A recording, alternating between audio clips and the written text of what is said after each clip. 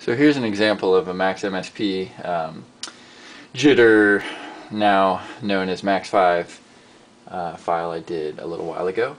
And it's basically a video editor where video A can be superimposed with video B.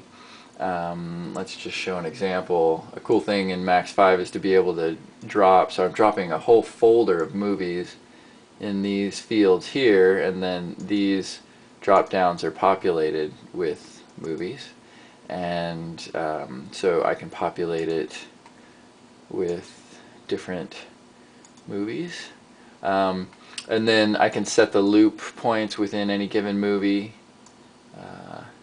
and fade in between them, and then it's really helpful also to be able to record it.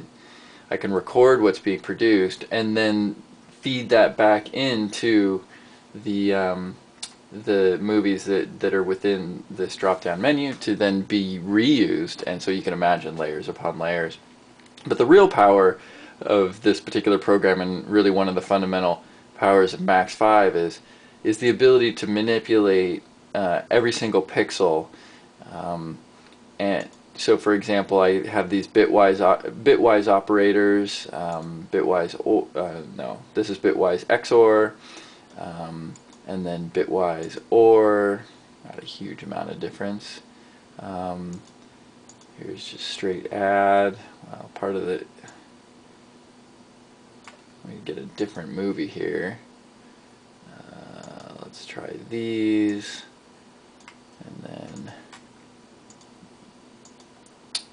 These are pretty dramatic.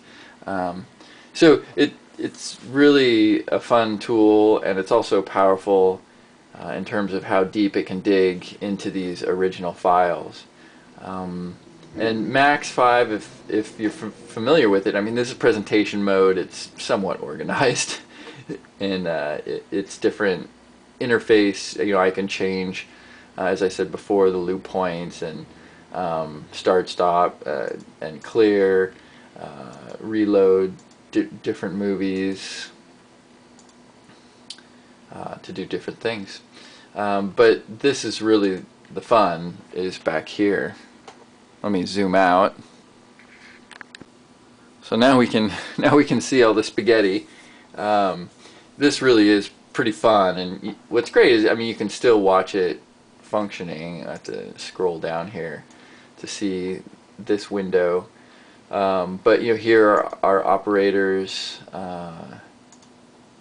and these are all the functions that you can plug in editing mode, and then patch them together to do different functions. So yeah, I had a lot of fun doing this, and there are a couple more examples. I'll see if I can't track them down.